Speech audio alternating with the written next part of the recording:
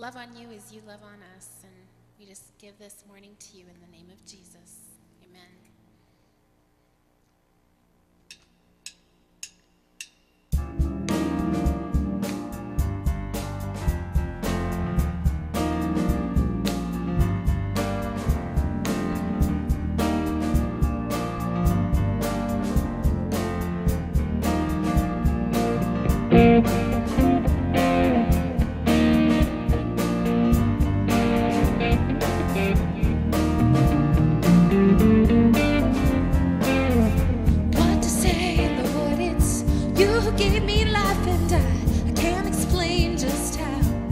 You mean to me now, that you save me, Lord.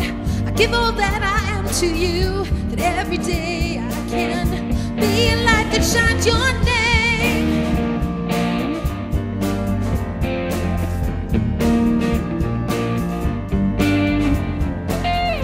Every day, Lord, I'll learn to stand upon your word, and I pray that I may come to know you more, that you would guide me.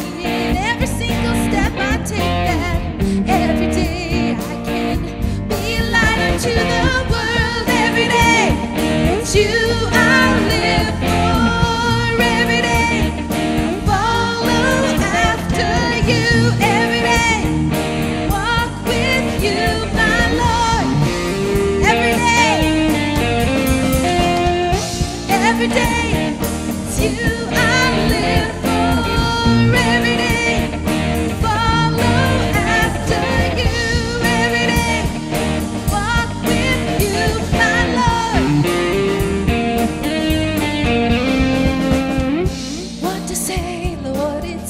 you who gave me life, and I can't explain just how much you mean to me now.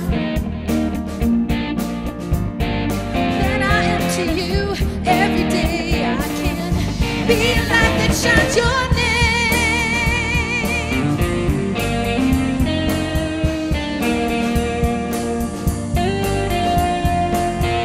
Every day, Lord, I'll learn to stand upon your word, and I pray come to know you more, that you would guide me in every single step I take, that every day I can be a light into the world. Every day it's you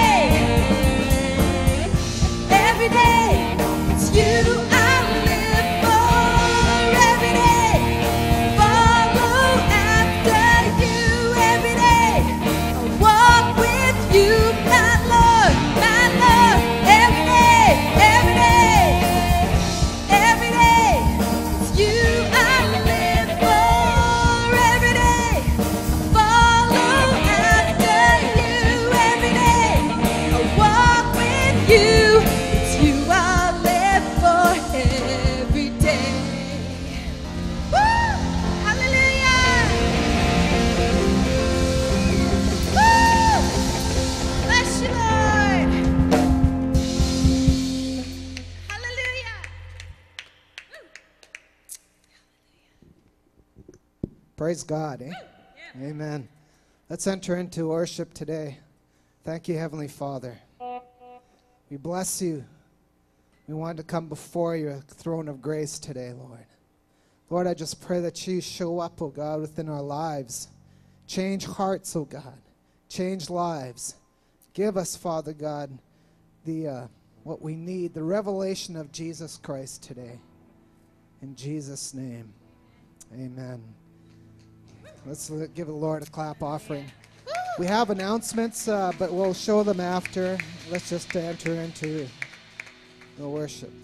Amen.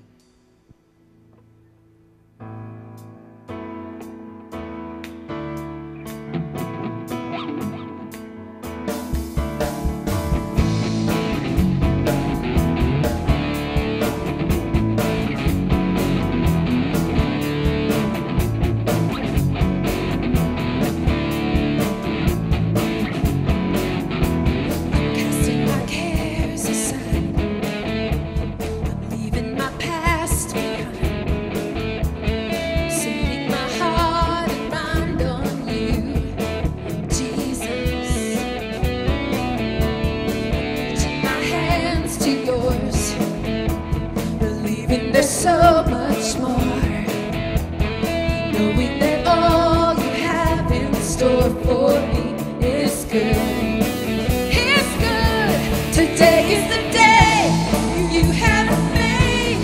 I will rejoice and be glad in it. Today is the day you have made. I will rejoice and be glad in it. I won't worry about tomorrow. I'm trusting in what you say. Today is the day. Today is the day. Putting my fears aside, I'm leaving my doubts behind. I'm giving my hopes and dreams to you, Jesus. I'm reaching my hands to yours, believing there's so much more, knowing that all you have in store for me is good. It's good. Today is the day you have made. I will rejoice and be glad in it. Today is the day you have made. I will rejoice and be glad in it. Oh, I won't worry about tomorrow. Trusting in what you say. Today is the day, oh, you have made. I will rejoice and be glad in it. Today is the day you have made. I will rejoice and be glad in it. Oh, I won't worry about tomorrow. Trusting in what you say. Today is the day. Today is the day. Today is the day. Yeah. Today is the day. I'm casting my cares aside, leaving my past behind, setting my heart and mind on you, Jesus. Reaching my hands to yours, believing there's so much more, knowing that all you have in store for me is good. It's good. Today is the day you have made. I will rejoice and be glad in it. Today is the day you have made. I will rejoice and be glad in it. Oh, I won't worry about tomorrow. Doing what you say. Today is the day, yeah, you have made. I will rejoice and be glad in it. Today is the day you have made. I will rejoice and be glad in it. Oh, I won't worry about tomorrow. Trusting in what you say. Today is the day. Today is the day.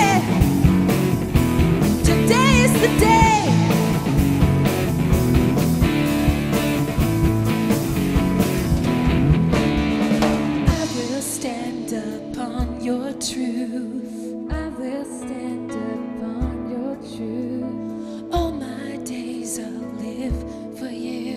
And all my days I'll live for you. I will stand upon your truth. I will stand upon your truth. All my days I'll live for you.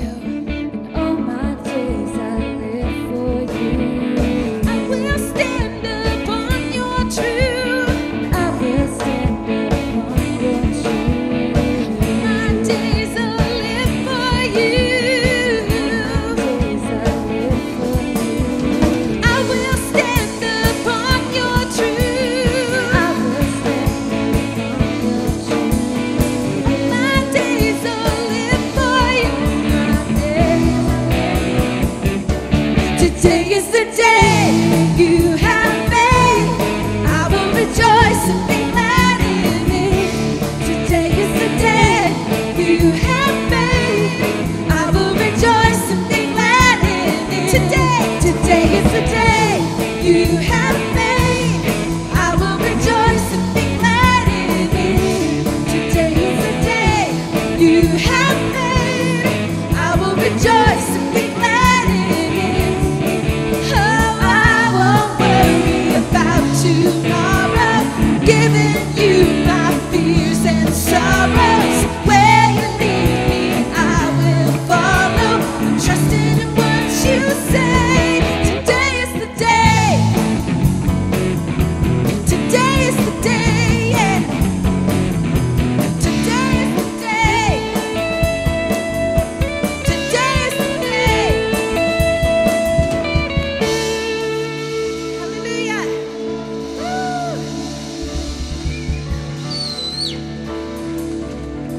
Hallelujah.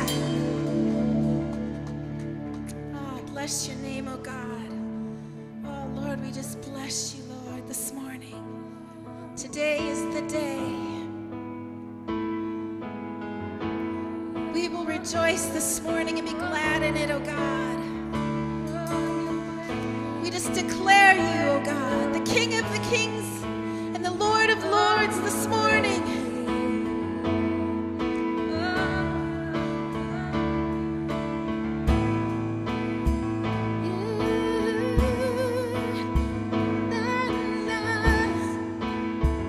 Oh, we rejoice. We rejoice in you this morning. Oh, we lift our voices in praise to you. We will rejoice and be glad in your name, oh God. Oh, we glorify the King of Kings. We glorify the Lord of Lords.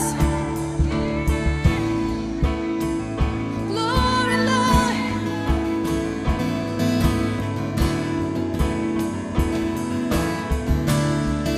Today is the day you have made. I will rejoice, glad in it. Oh, today is the day you have made. I will rejoice and be glad in it. Today is the day you have made. I will rejoice and be glad in it. Today is the day you have made, and I will rejoice and be glad in it. Today is the day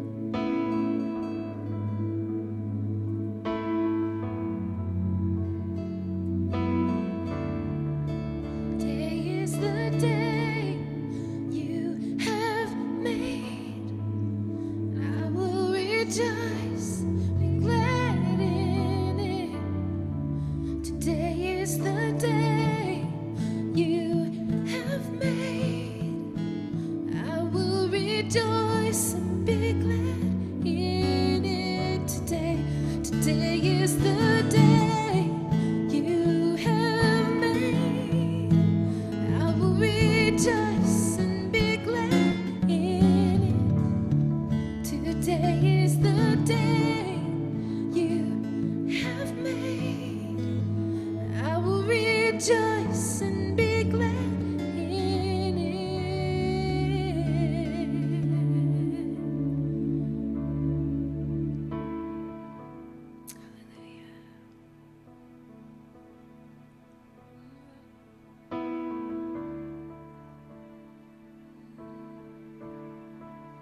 Today is the day.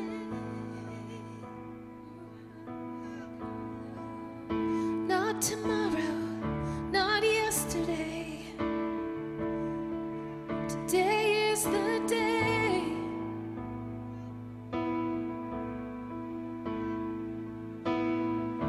I will rejoice. I will rejoice and be glad.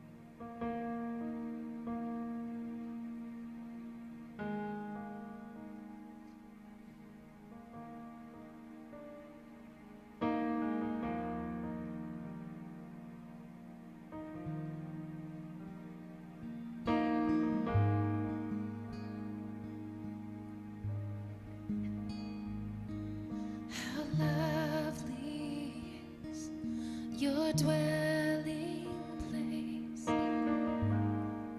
O Lord Almighty. For my soul longs and even faints for you.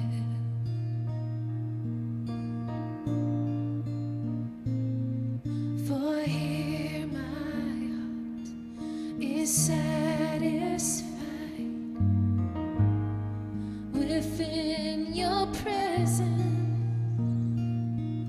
I sing beneath the shadow of your wings. Better is one day in your courts, better is one day in your house, better is one day in your courts than thousands elsewhere. Better is one day in your courts, better is one day in your house, better is one day in your courts than thousands elsewhere, than thousands elsewhere.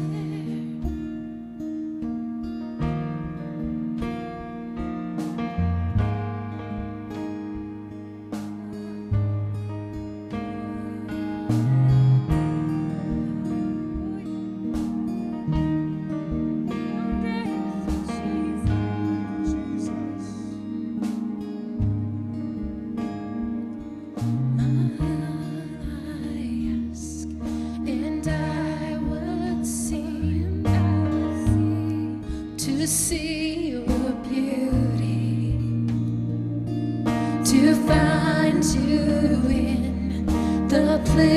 your glory dwells.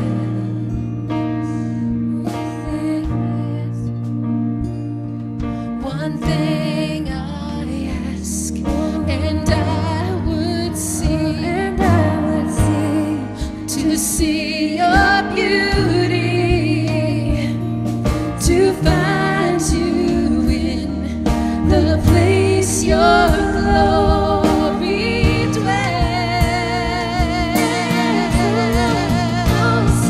There is one day in your court, there is one day in your house, there is one day in your courts, and thousands elsewhere. There is one day in your courts, there is one day in your house, there is one day in your courts, thousands elsewhere. Oh, there is one day in your courts, there is one day in your house, there is one day in your courts, and thousands elsewhere. There is one day in your courts, there is one day in your house, there is one day in your courts, thousands elsewhere. My heart and flesh cry out to you, the living God. Your spirit water to my soul. I've tasted and I've seen. Come once again to me. I will draw near to you. I will draw near to you.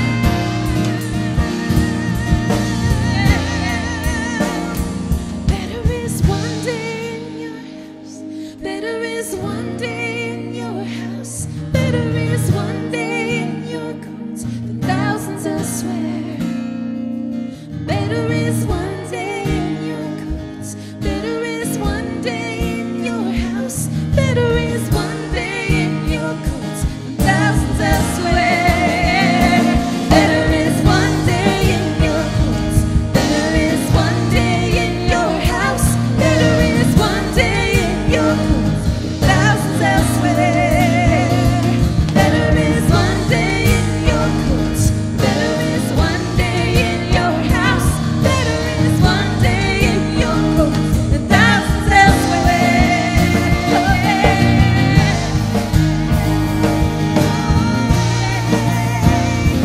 There is one day.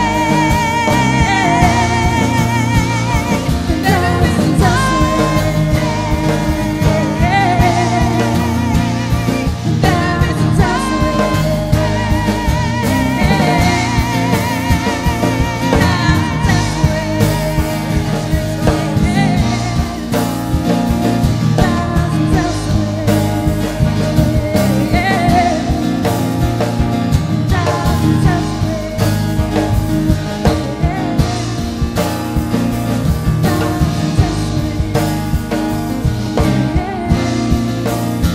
Better is one day in your courts. Better is one day in your house. Better is one day in your courts than thousands elsewhere. Better is one day in your courts. Better is one day in your house. Better is one day in your courts than thousands elsewhere. Better is one day in your courts. One day in your house, better is one day in your courts than thousands elsewhere. Better is one day in your courts, better is one day in your house, better is one day in your courts than thousands elsewhere, than thousands elsewhere.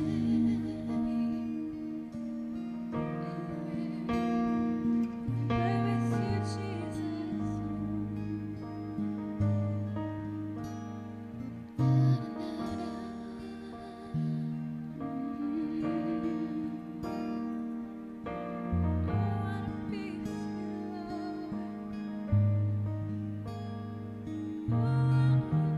It says in Psalms that better is one day in your house than 1,000 without you. It also says, I'd rather be a gatekeeper, which means I'd rather have a lowly life, a lowly job with you than live with riches, but in the tents of the wicked. And I know sometimes we strive to find success in this earthly life, and that's all good, but let's just remember that will all pass away.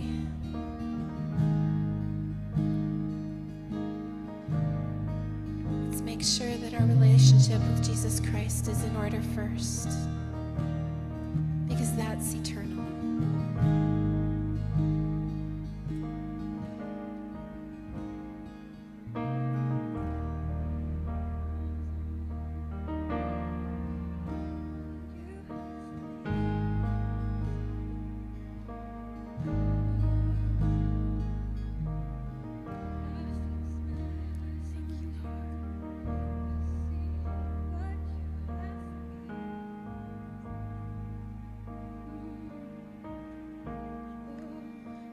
Lovely are your dwelling place,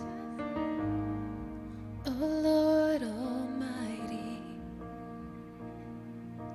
For my soul longs and even faints for you.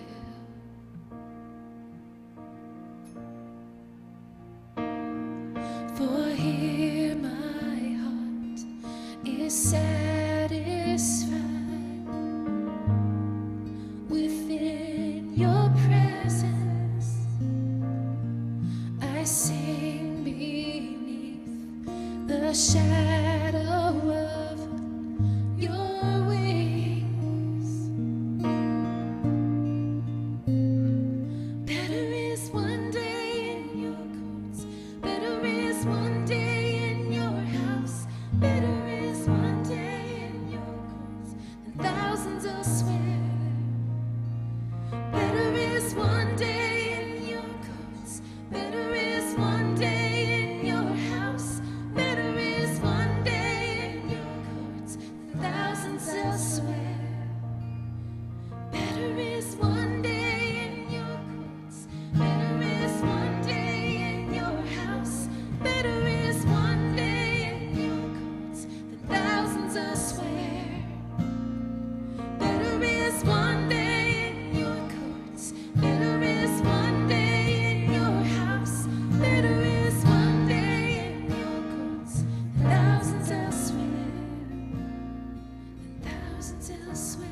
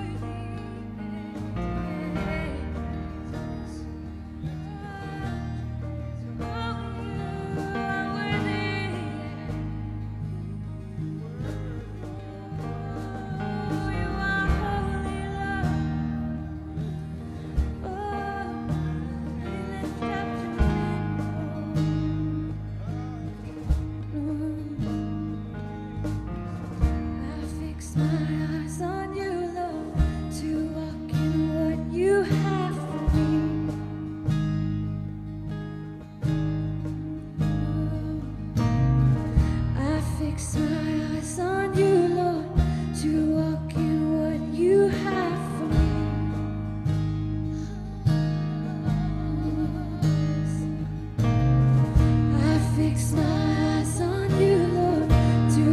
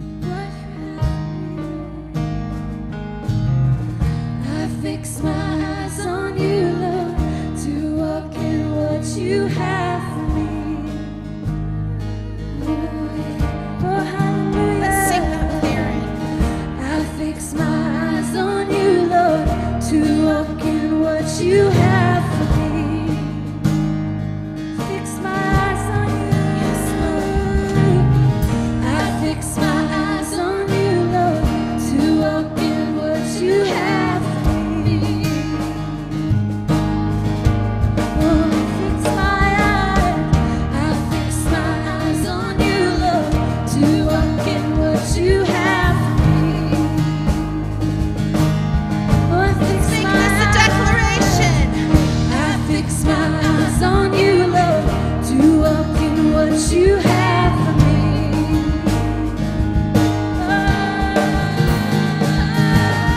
I fix my eyes on you, Lord, to walk in what you have for me. I fix my eyes on you, Lord.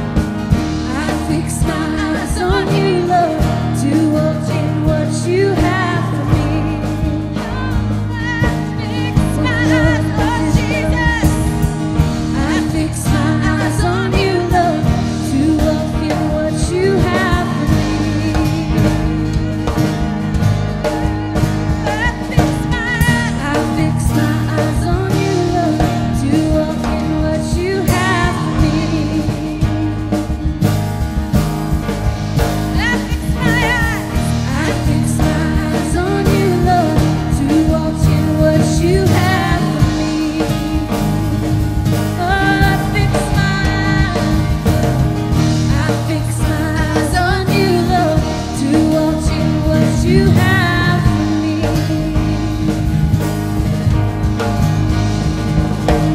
I fix my eyes on you, Lord, to walk in what you have for me.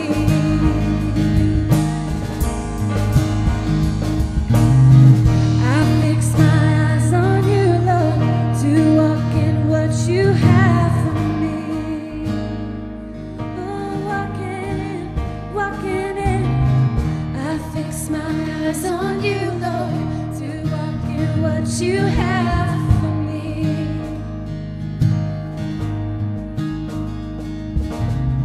I fix my eyes on you, Lord, to walk in what you have for me. Walking in.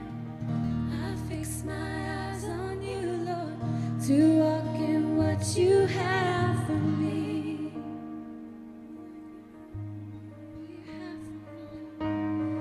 I fix my eyes on you, Lord, to walk in what you have for me.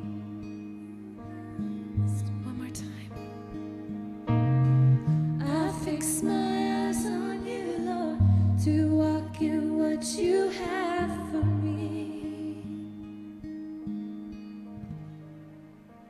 I fix my eyes on you, Lord, to walk in what you have for me. For me. I fix my eyes on you, Lord, to walk in what you have for me.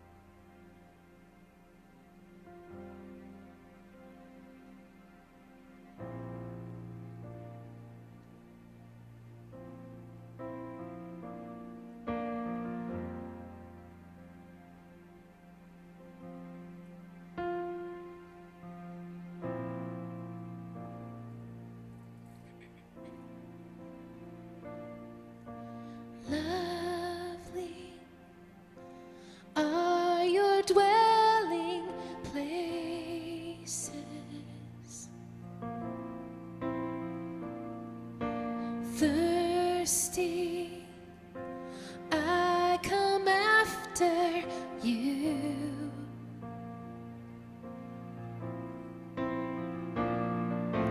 Jesus, my joy, my reward.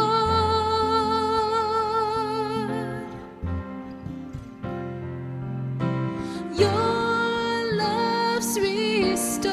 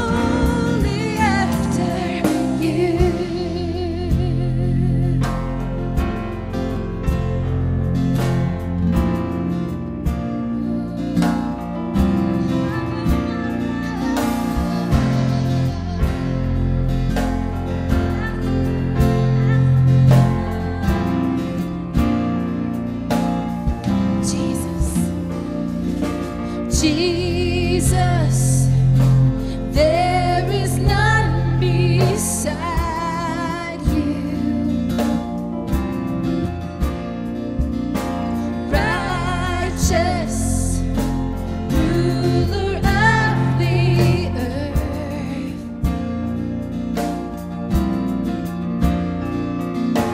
nations will come and bow down.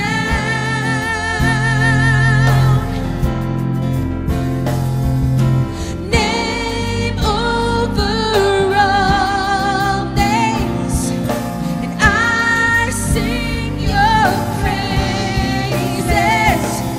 And all that I can say to you is I love you, I love you, I love you.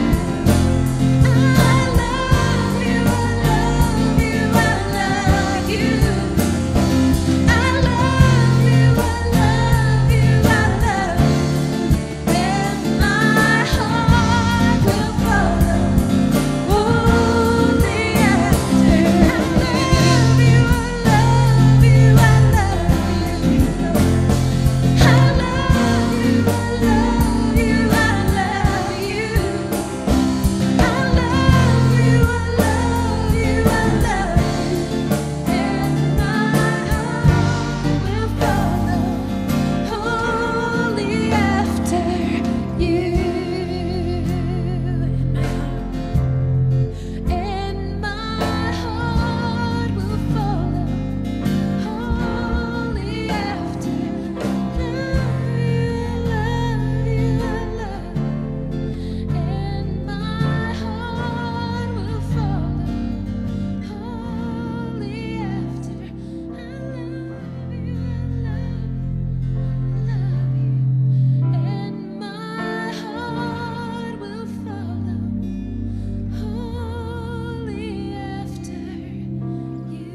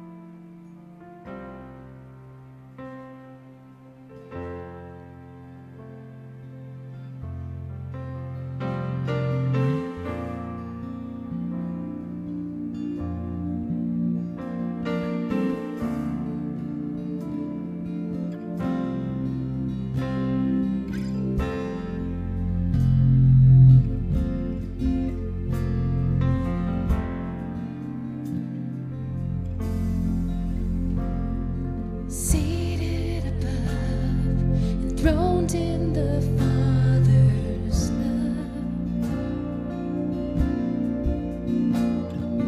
destined to die, poured out for all mankind.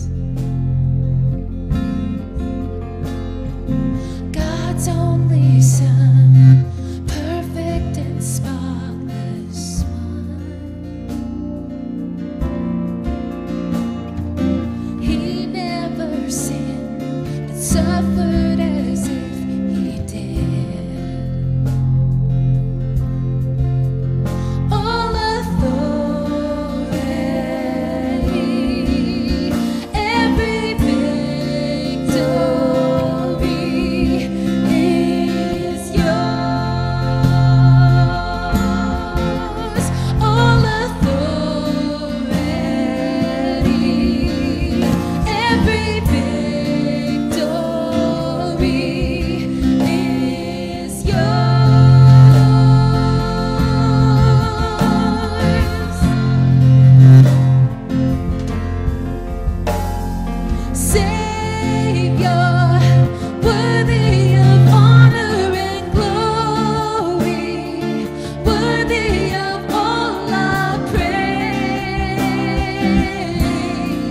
You overcame.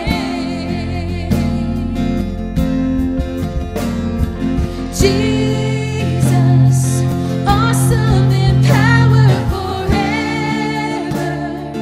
Awesome and great is your name. You overcame.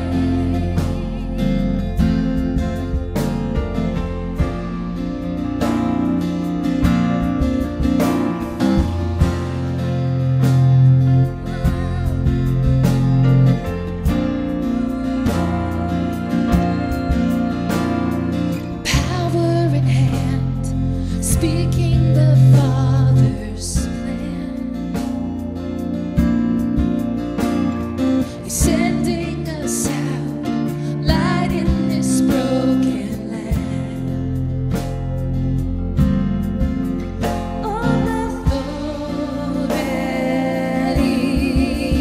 every victory is yours. All authority, every victory is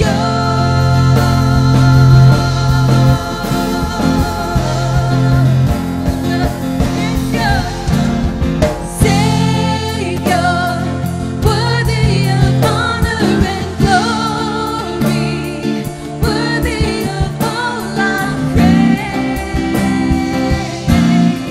You overcame.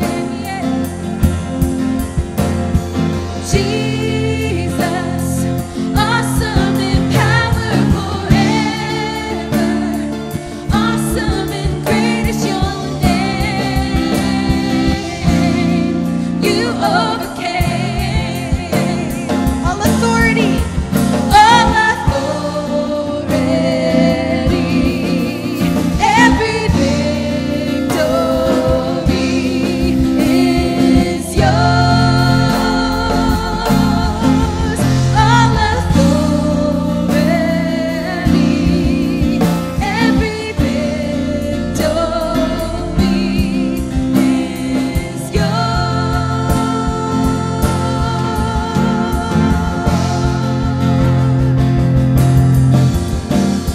Savior, worthy of honor and glory, worthy of all our praise.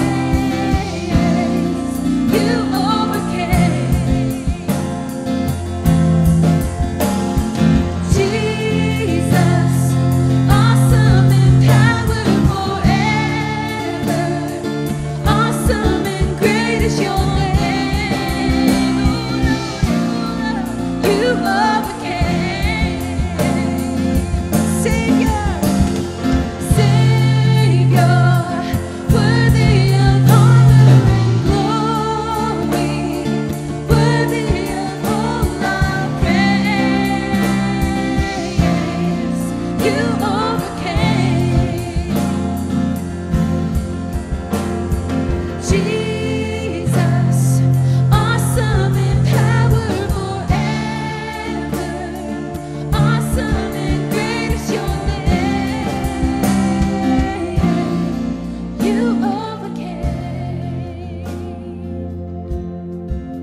Overcame. You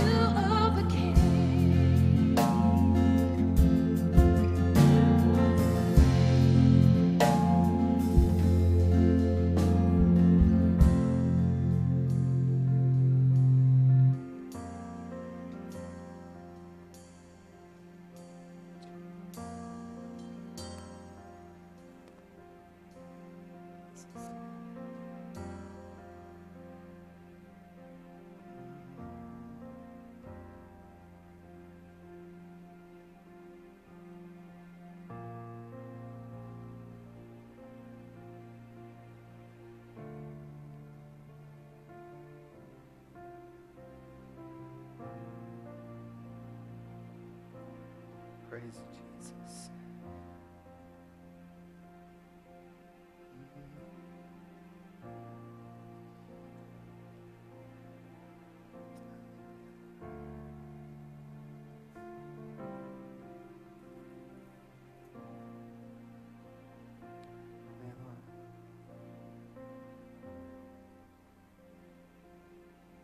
Thank you, Jesus. Thank you, Lord. Let's greet one another today.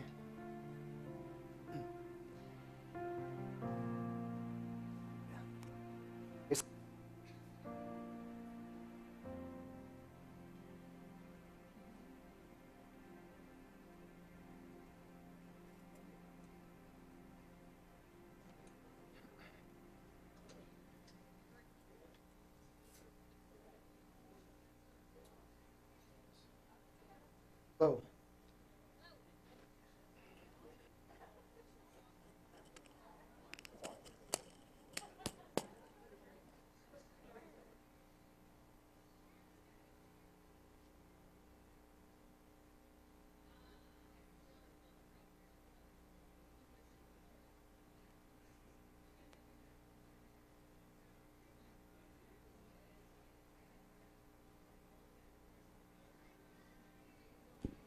Praise God.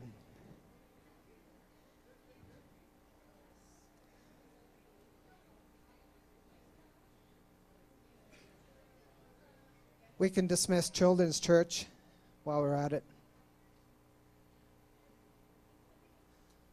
Let's quickly put the announcements on the screen.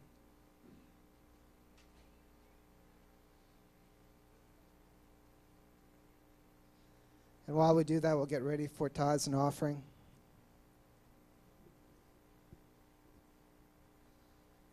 Prayer on Thursday nights at 7 p.m. We have intercessory prayer headed up by Pastor Jean. It was an awesome time last Thursday. We pulled heaven down into this room. It was awesome.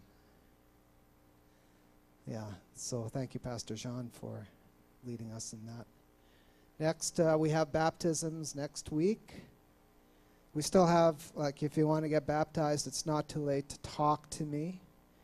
We've increased our number from 6 to 7 now. So, yeah, God's really convicting our hearts and moving in us. And I'd ask, if you're interested to get baptized, talk to me today. I want to see some of the ones I haven't sat down with yet. So right after the service, if you don't mind, we just want to see them. What else do we have? Is that it? Praise God. That's quite a bit. We also have one more. We're transitioning Children's Church from May. She served in Children's Church for a couple of years already. Did a fine job. We are changing over now, and we're putting a pastoral position over the children. So Christine, Pastor Christine, come up here. She's the one who was leading worship. Yeah. It was awesome to enter into the presence of God, Christine, today. So next week we're going to be honoring May, and Christine will be taking over the children's ministry. And do you have anything to say? This is not expected. I didn't, so I haven't had anything prepared, but I am excited. It's something not only new for a change for everybody else. It's a huge change for me. This is stepping into something I haven't done before. So I see the Lord expanding in my life and in my heart as well. But I do know that I adore children with all of my heart, and I'm excited to just embrace them and work with them and teach them in the ways of God and in the ways of worship. And I'm excited for what the Lord is continuing to do through the foundations that May has established, and will continue in the lives of these little ones, because that's where it's at, hey? I mean, that's where it's at. We desperately need people to be willing to help out in children and nursery. If you'd be willing to give a little bit of your time, even if it's, if you can't do it more than once a month or once every 2 months, it doesn't matter. We just need the help. So if you're willing to serve in the area of children's church or in the area of nursery, please contact one of the pastoral staff. It's not hard. It's not scary. I know that it can feel and seem a little intimidating, but when you are with the children, there are plans. You're not left to make up your own curriculum. We do have it all planned out, so we just need people. So please pray about it and see if God is speaking to your heart to be able to serve in that area. Also, there was one other thing I was going to say. What was it? Oh, yeah. If your child is in the nursery, if you have a child that ever goes in the nursery or goes in children's church, we especially ask that each of those parents take their turn. So if you have a child in nursery, then we really want you to step up and take a turn in the nursery or with the kids as well. So bless you, and we'll expect to hear from some of you. Praise God. I'm sure it will be awesome. Raising up the next generation is our responsibility, right? Yeah. So let's receive tithes and offering.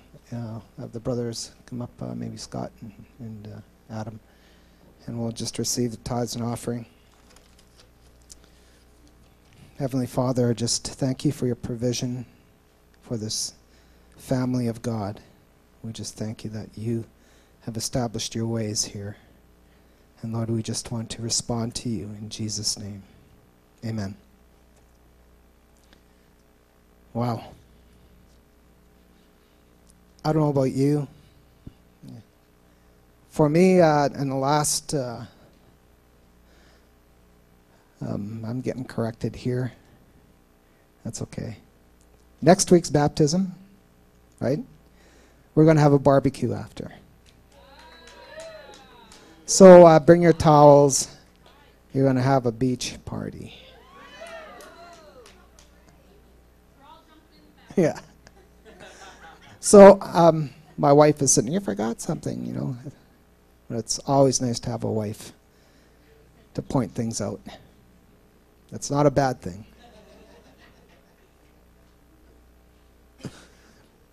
Thank you, Carol. Awesome.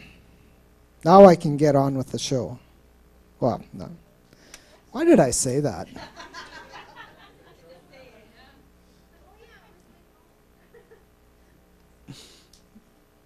Okay. For me, I don't know about you, and I know coming to church has been, the last month has been kind of a working over in your life. How many of you feel kind of worked over?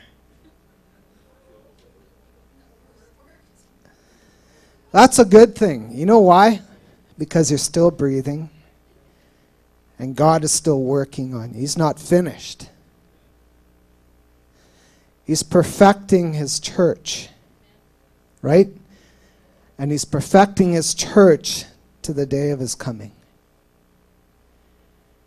And we were looking at over a few facts of history in the past little while.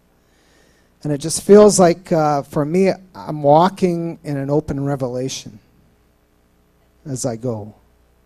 And God is revealing things, you know, in my life, in the life of the church, and what is going on around me. And we've been saying in the past that we don't want to be just lukewarm. We don't want to be a Laodicean church. We don't want to be a people that are just, just on for the ride and just, looking out the window and not being involved and getting off at the train station or getting on the train, all that kind of stuff. Let's be people of action, God wants his people to stand up and be people of action. So with that, I want to just say that, God wants to bring revelation to his church. Now, I'm not talking just the book of Revelation, okay? I'm not talking about that, even though that is a revelation given by Jesus Christ to John the Apostle, and it does involve us. But I'm talking about revelation in your life. And revelation is one of those things that if you don't have it, you can't really walk in the fullness of what God has for you. Because all you'll know that there is a God, and that's it. Right? Let me tell you that Satan knows that there's a God. I'm not so sure if he has the full revelation of what's really going to happen to him. And I think he has some sort of idea, but he's the king of denial. The thing is, we can't be the servants of the king of denial. We can't be walking with our eyes closed and our eyes veiled off and our ears plugged to what the Spirit is saying to the churches. You see, we need to come up to a place where we can respond to the Lord at any given time and what he's showing you. And sometimes, let me tell you, sometimes it's not too comfortable. But when it's not too comfortable, notice that it's for your own very good.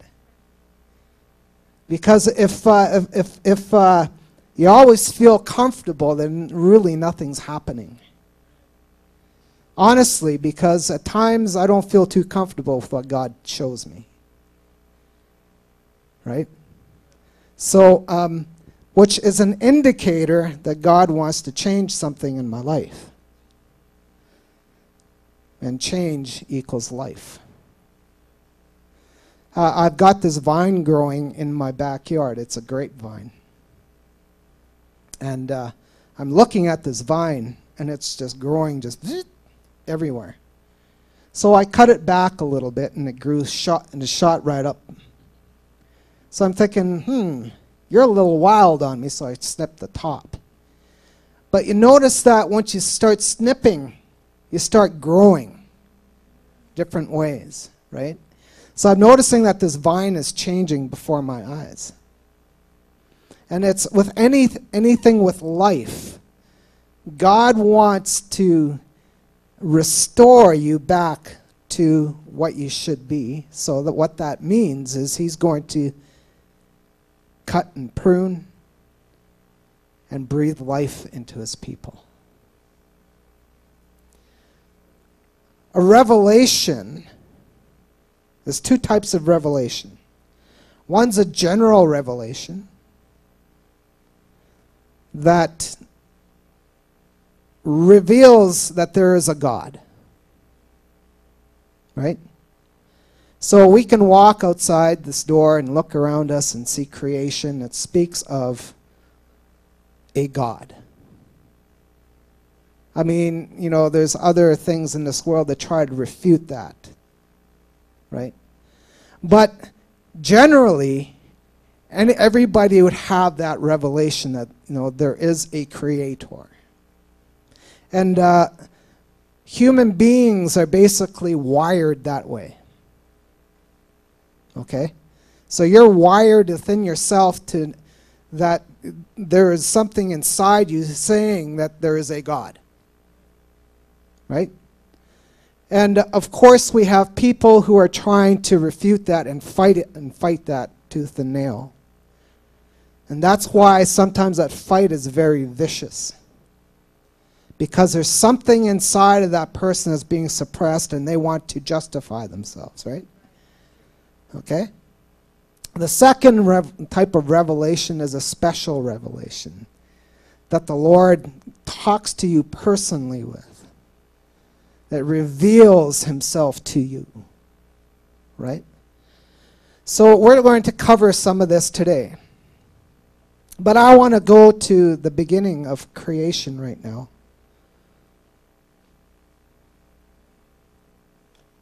Actually, I don't. Let me just go to Romans chapter 1. It gives a little overview of these, what we just spoke about. Okay. Romans chapter 1, verse 18 says, "But God shows his anger from heaven against all sinful, wicked people who suppress the truth by their wickedness." Remember, we're talking about the suppression, that vicious fight, right?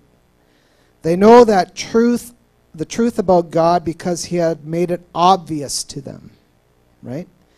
"For ever since the world was created, people have seen the earth and sky. Through everything God made, they can clearly see his invisible qualities, his eternal power, and divine nature. So they have no excuse for not knowing God. Yes, they knew God, but they wouldn't worship him as God or even give him thanks. And they began to think up foolish ideas for what God was like. As a result, their minds became dark and confused. Claiming to be wise, they instead became utter fools. And instead of worshiping the glorious, ever-living God, they worship idols made to look like mere people and birds and animals and reptiles.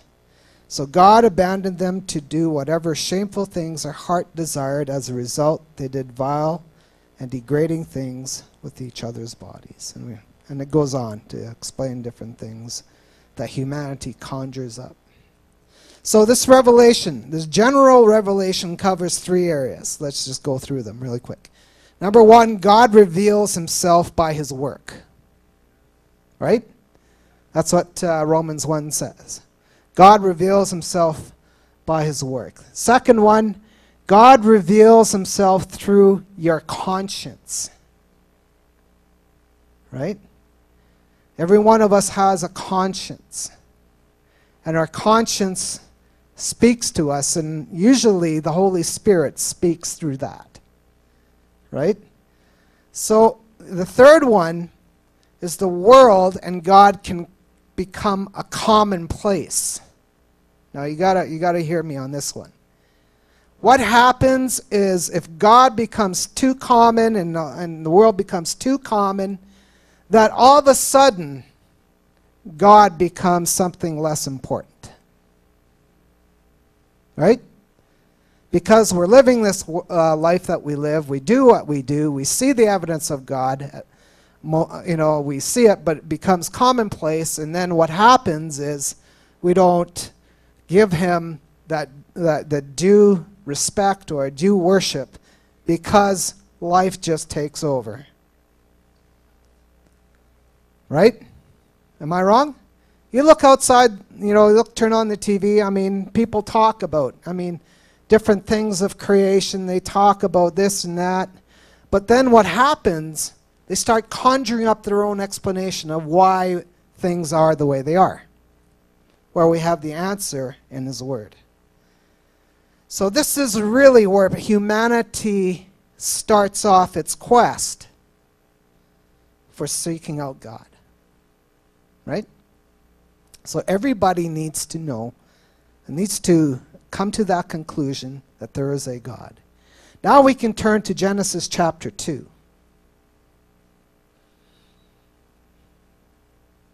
Genesis chapter 2.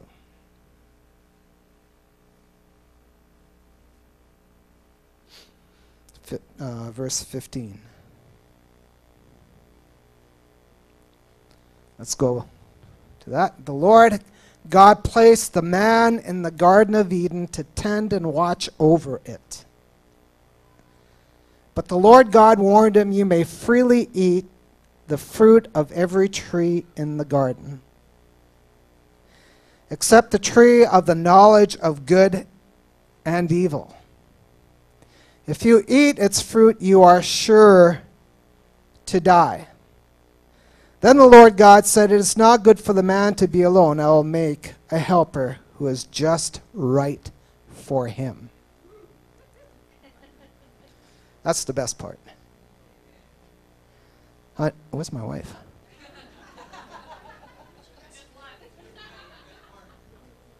Where's my helper? Yeah. Praise God. Notice here, God reveals himself to Adam and places him in Eden in his work. Right? God reveals himself through Adam's conscience, because what happens, he says to him, you can eat of every fruit except of this one. So all of a sudden his conscience is put into work. He says, I'm not allowed to eat of that. Right? So then what happens, we find that God becomes commonplace in his life. And then what happens? They fall into sin. Right? Because, if Adam didn't know the difference, because every day God shows up and starts providing for him, what other thing does he know? He doesn't know anything else.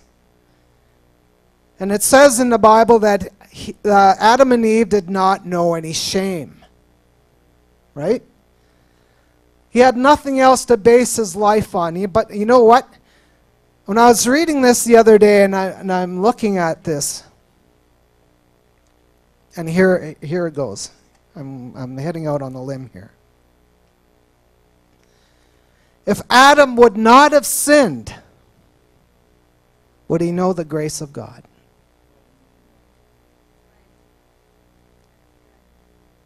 Would he know what the grace of God means? The big question that happens here is, who is God? And what am I with him? And notice that when Eve, and we can read this in Genesis chapter 3. Let's read this. Verse 1, the serpent was the shrewdest of all the wild animals the Lord had made. One day he asked him, did God really say you must not eat from the tree of any of the trees in the garden? Notice the question. Did God say that you can't eat of any of the trees in the garden? And the thing is, the question comes to you, did God say that you can't enjoy life? Did God say that you can't partake of his goodness? No, he didn't say that. But Satan goes on. He says, of course, what the woman replies, or Eve, we can eat the fruit of the trees in the garden. It's the only fruit from the tree in the middle of the garden that we are not allowed to eat. God said you must not eat or even touch it. If you do, you will die. Then the Satan says, or the serpent replies, you will not die. You won't die.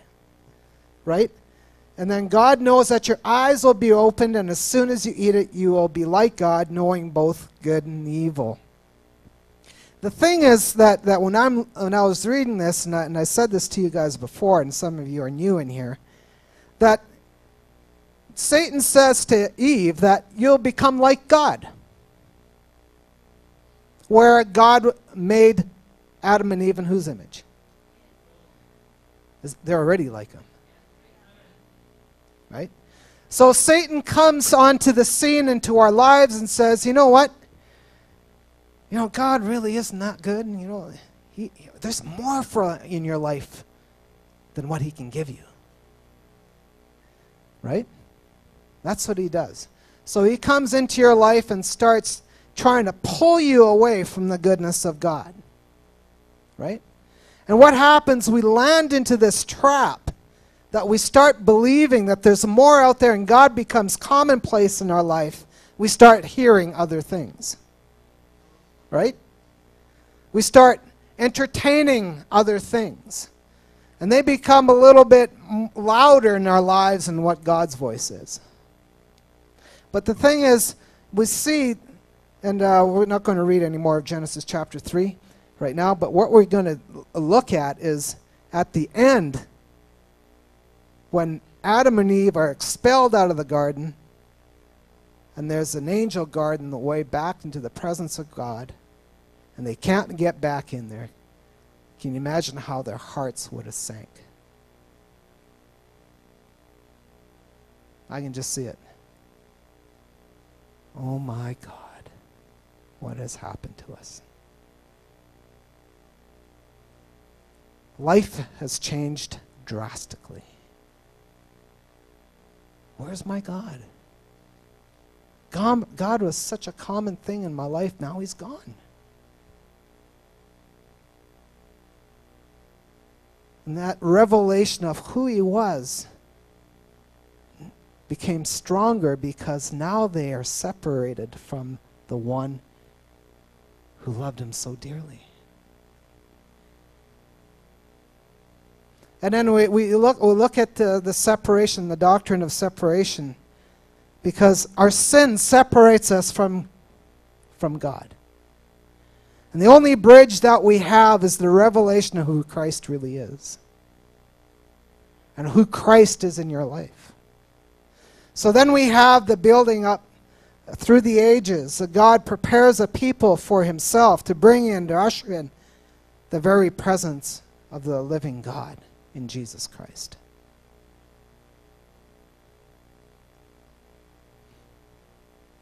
And you see that people without Christ, without Jesus in their life, are still living this kind of life. Walking an empty life that really has no God in it. Until a special revelation happens in their life. And you know what? Everyone in this room who knows Jesus has had a special revelation of who Jesus is.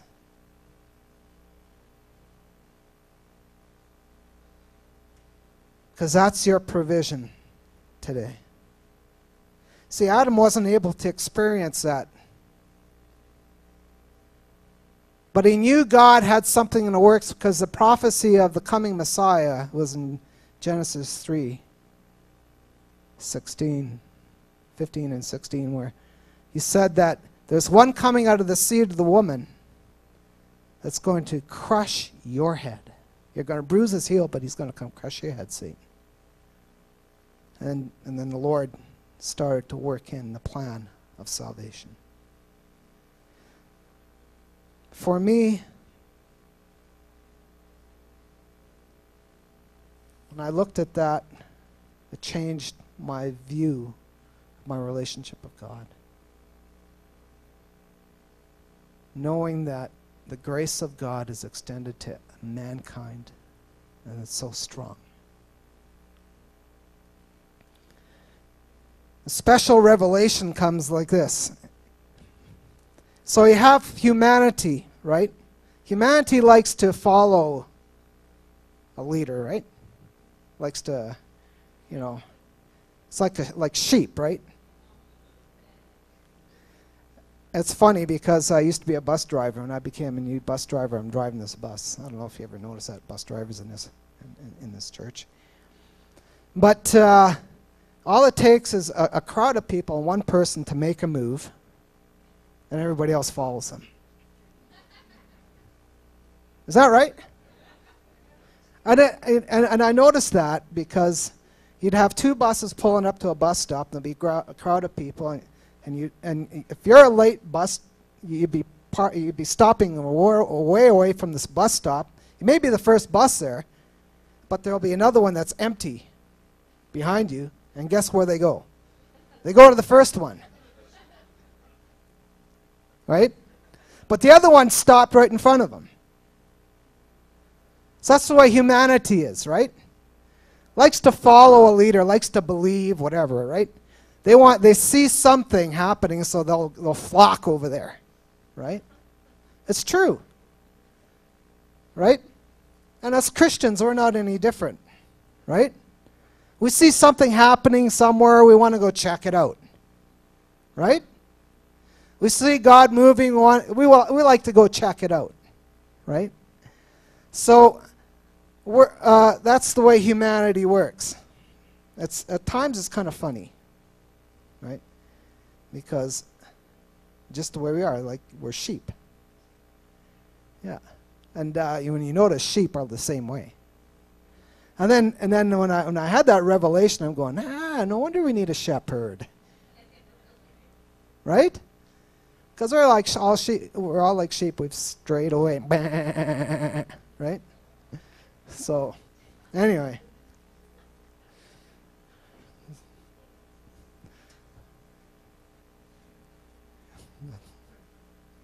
It's okay to laugh in church.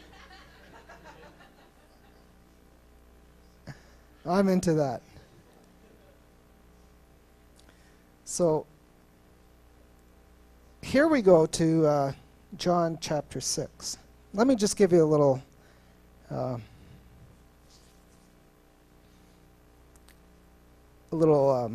introduction to what's happening here. Give you the background, because otherwise I have to read the whole thing, right?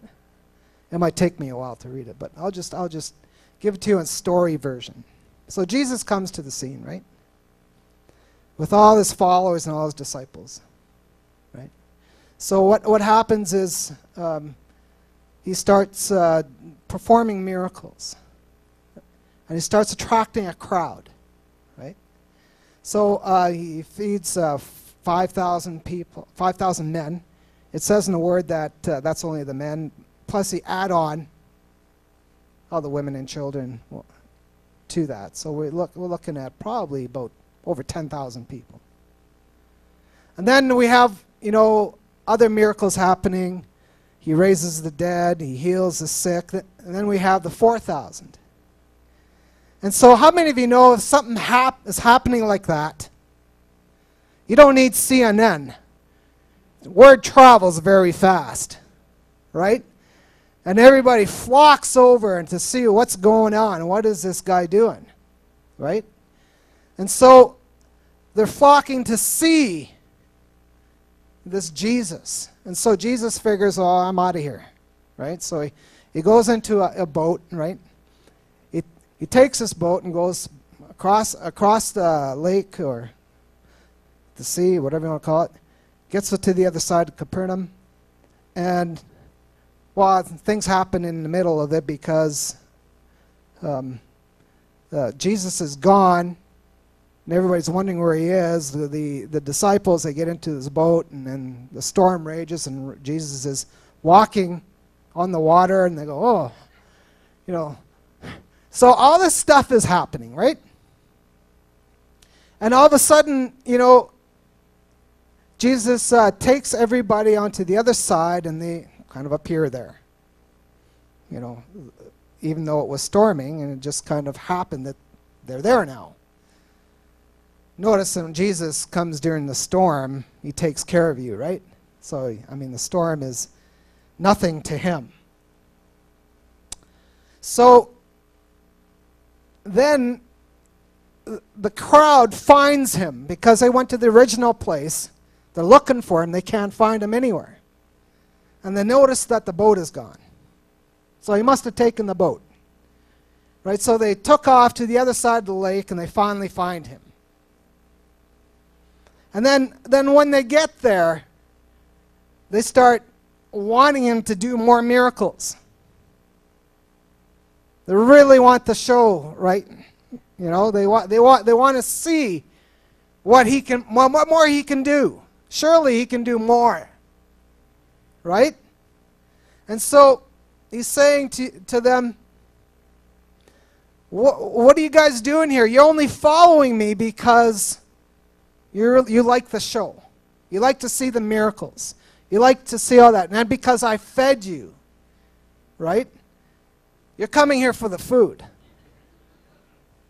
By the way, if you want to fill a church up, you have a barbecue. I found that out really quickly. So, and all of a sudden, he says to them, this food that you're seeking is not what's going to fulfill your life. What you're seeking now is not going to fulfill your life. You got to eat my flesh and drink my blood.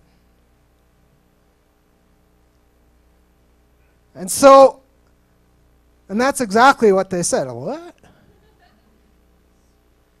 He says, what are you talking about? How can we eat your flesh and drink your blood?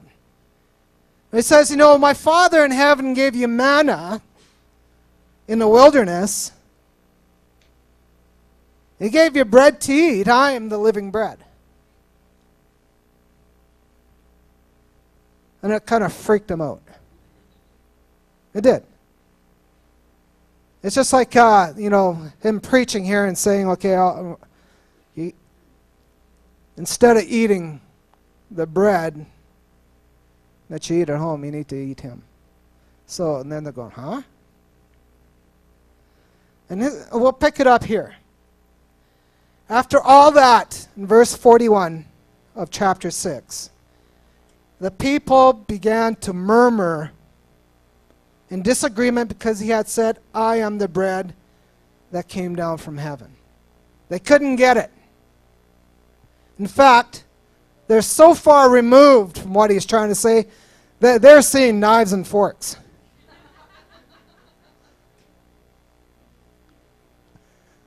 They weren't seeing what he was actually saying. He's saying, I am your provision. I am what you need in life. You need a revelation of who I am. That's what you need. Because I'm going to the cross and I'm dying for you. There's going to come a time that, I'm going to be removed from the scene because I'm taking on your sin. And taking the weight of the world on my shoulders for you. But they couldn't get it. And their response, it was verse 42, they said, isn't this Jesus, the son of Joseph? We know his father and mother. How can he say he came down from heaven? They had no revelation of who he was, even though he was doing all these miraculous signs, showing them the wonders of God, ministering to their lives and making them whole on the scene physically. But their minds and spirits weren't there. They're just oh man, this is fantastic. The show's great.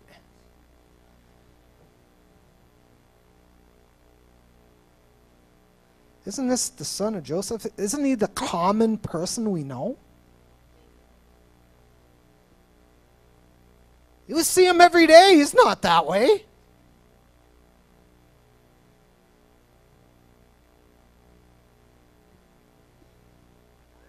Jesus revealed himself by his work.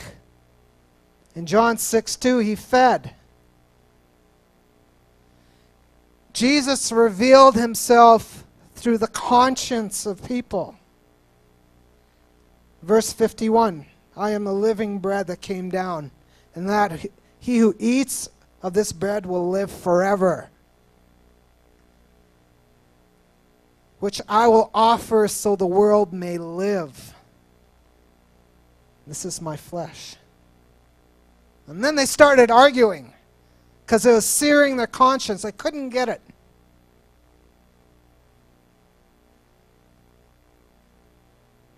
And then he became this common thing that, isn't he just a son of Joseph?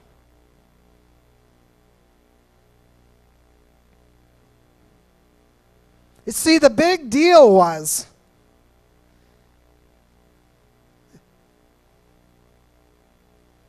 there was someone there that they wanted to see, some leader, and then they're flocking towards him. Hey, let's go. Gee, there's someone over there we need to go see, right? So everybody, okay. The problem is you can't ride on the coattails of somebody else. You can't ride on the coattails of somebody else's faith. Right? It's because what happens, that faith doesn't become yours. That revelation of who Christ is doesn't become yours.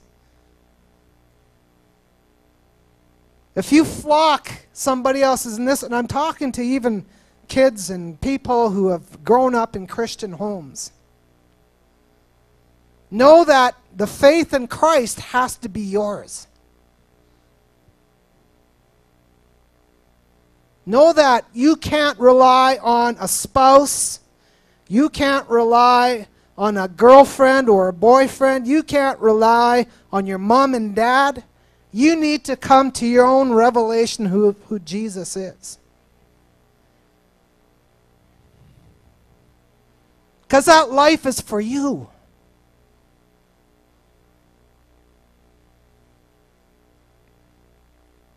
Don't make Jesus just a common thing. I grew up with that, and I'm a Christian. Remember I said last week, I am really disliking that word Christian.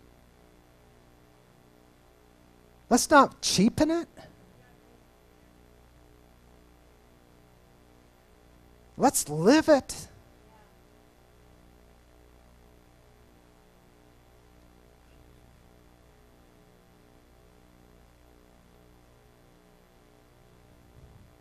Let's go to verse 60 of, and I think verse 60 of chapter 6. Many of his disciples said, "This is very hard to understand. How can anyone accept it?" Notice, many of his disciples. Many of the church. Verse 61, Jesus was aware that his disciples were complaining. So he said to them, "Does this offend you?" How many times do we get to a place in church that whatever truth is preached is kind of offensive?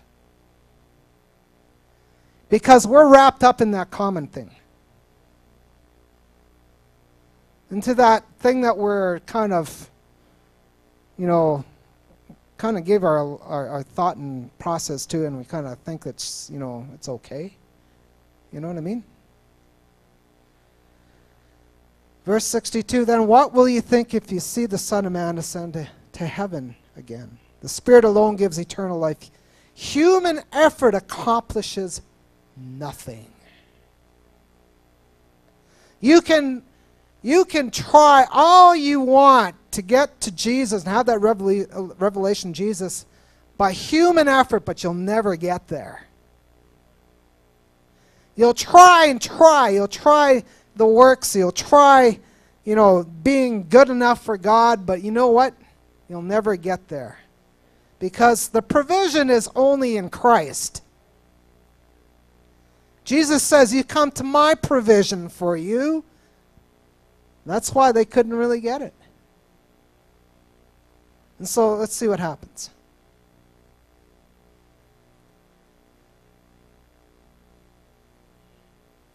"But some of you do not believe me," verse 64, "for Jesus knew the beginning which ones didn't believe, and he knew who would betray him." Wow. You can't fool God. Isn't that something?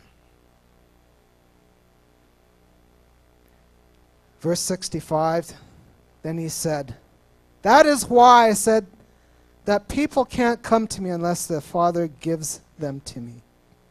And at that point, many of the disciples turned away and deserted him. Wow. They had no revelation of who he was. Isn't that something? Because you know what? We saw crowds and crowds and thousands of people. Didn't we? We know that, as a leader, we're going to be flocking again, towards him, unless, of course, he says something really hard to us. Then we'd really examine ourselves.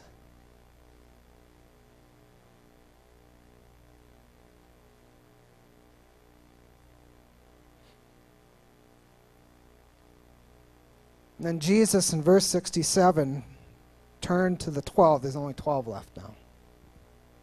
Out of thousands, there's 12 sitting there going, what's going on? That's like, well, can you just see it? Where are they going? It's not going to be a quiet event, I'm telling you right now. I bet you some of them are thinking in their minds, where'd all the people go?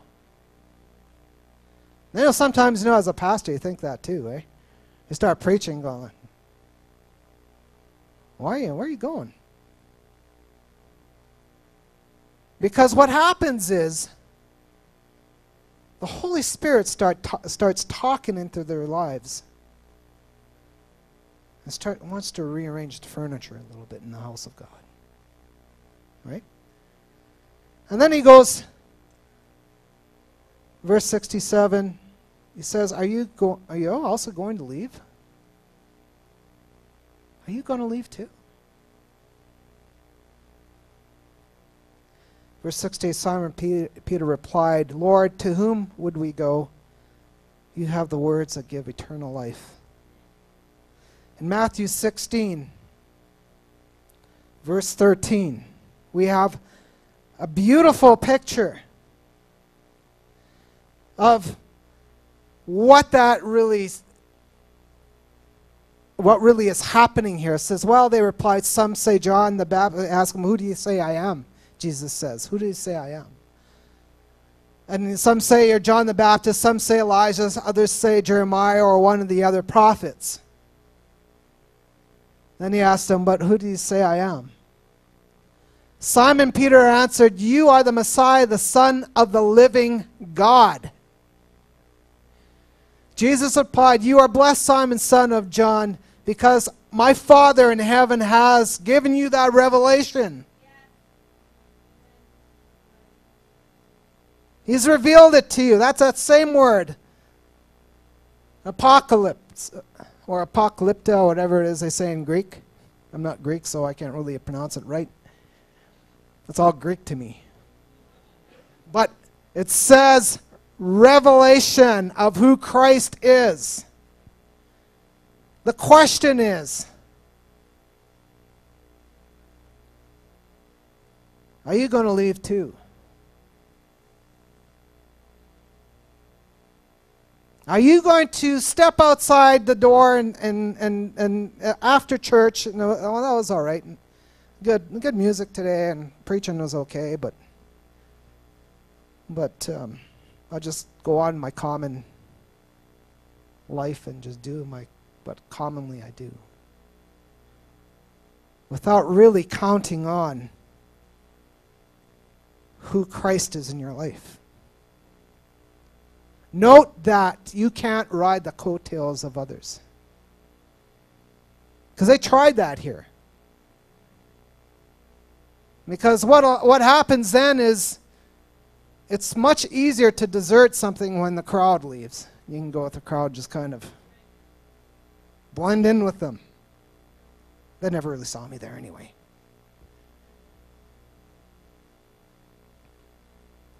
That's the challenge of Christian life.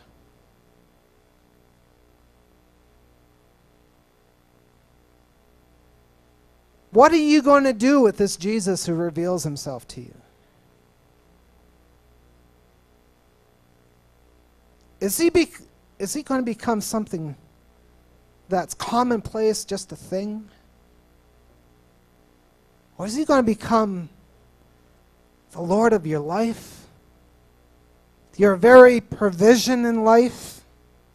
The one who gives you strength, your healer, your buckler, the one who fights for you, the one who paves the way for you to be a son of God, the one who gave his life a ransom for you and bought you out of sin. Who is this Jesus to you? And make that decision in your life and count the cost of desertion. But you also have to count the cost of following him. Because you know what? It's much easier to say, forget it. It's simple. You know, we can get into that ostrich mentality, you know, you stick your head in the sand, the world will go away. But we can't do that. That's not what God is calling His church to be. He's a rising up of people. There's a remnant of people. There's 12 left. Now we have the church. And know that when you decide to follow Christ, that all of a sudden you become the minority in the world. That's a fact.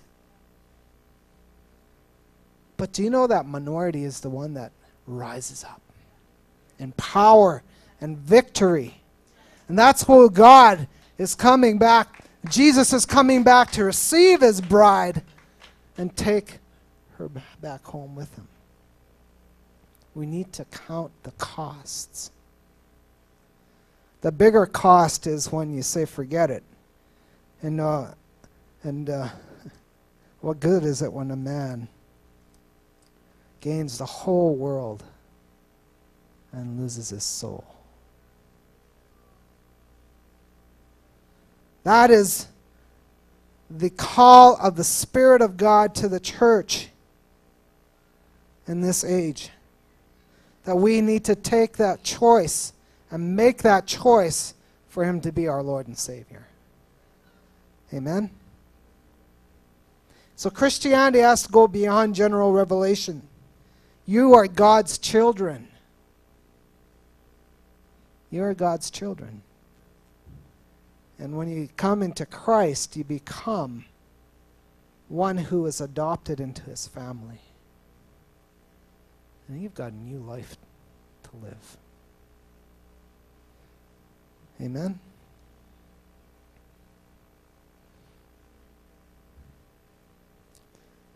I'm going to stop there.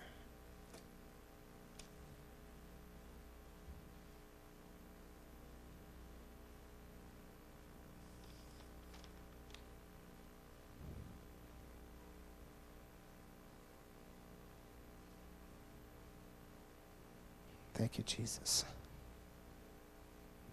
Father, I just pray that your revelation of your goodness will come and inhabit your people. Notice, Lord, I say inhabit. And Father God, you want to tabernacle and live within us, oh God.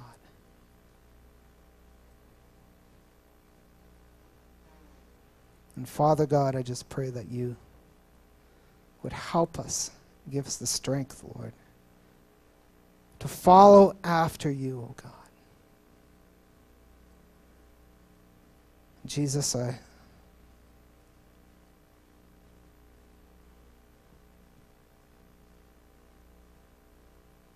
sometimes the hardest thing for us to do is to believe. And we see that the crowd lacked the understanding and the revelation of what you were saying. But Father, I just pray that you would give those who would understand, the minority, the strength and the power to go out into the world and make disciples. Preach your word. Baptize those who need baptized. Father God, empower your church with your strength. Empower your church to be the church that you have raised us to be. We thank you for that. In Jesus' name.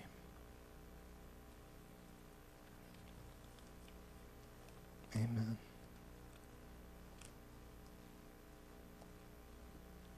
Thank you, Lord.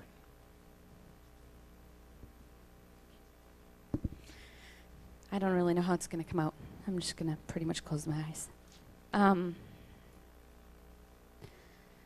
feel like the past few months, I think,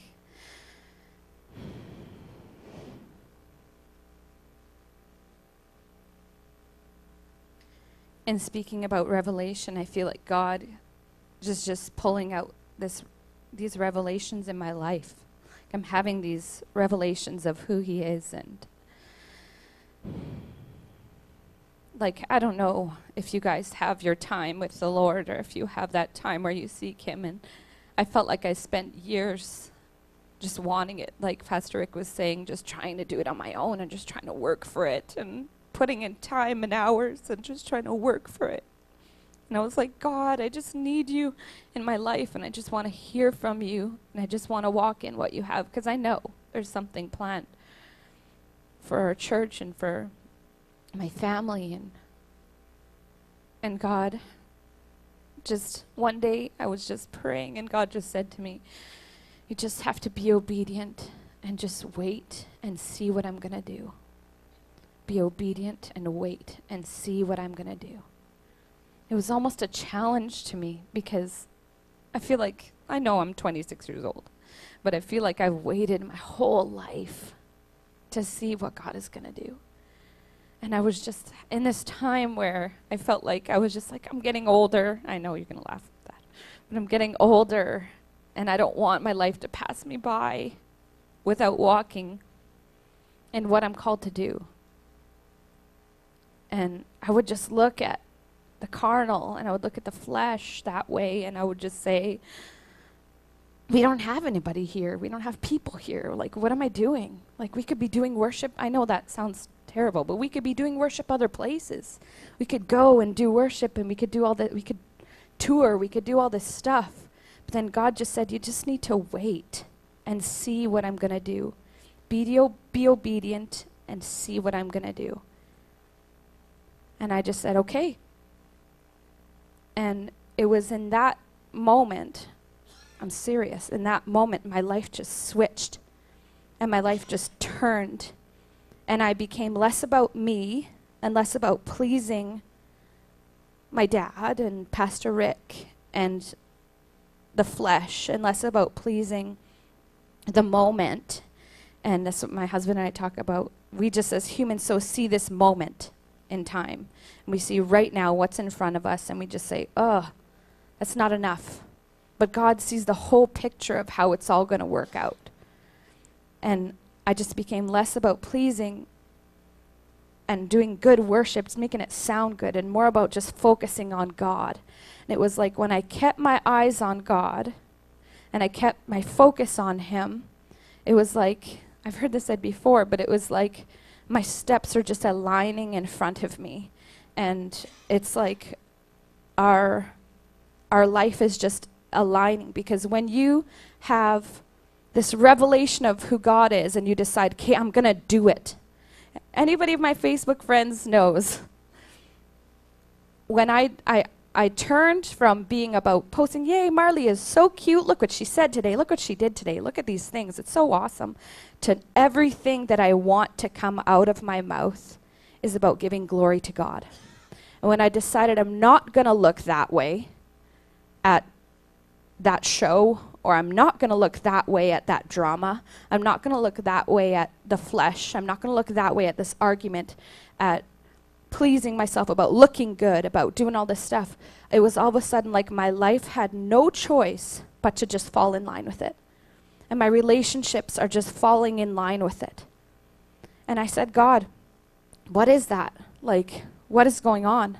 Like, why do I feel so out of sorts? Because it didn't, like Pastor Rick was saying, it doesn't feel necessarily that awesome. I know it sounds like it's a cool thing, but it doesn't feel that awesome, because you're just like, what is going on around me? I'm just so out of sorts. I'm so, like, what's happening? And this is all because there's a spiritual realm surrounding your life, and things are being taken out of it and being pulled out of it. Like, those parts of me are being pulled out.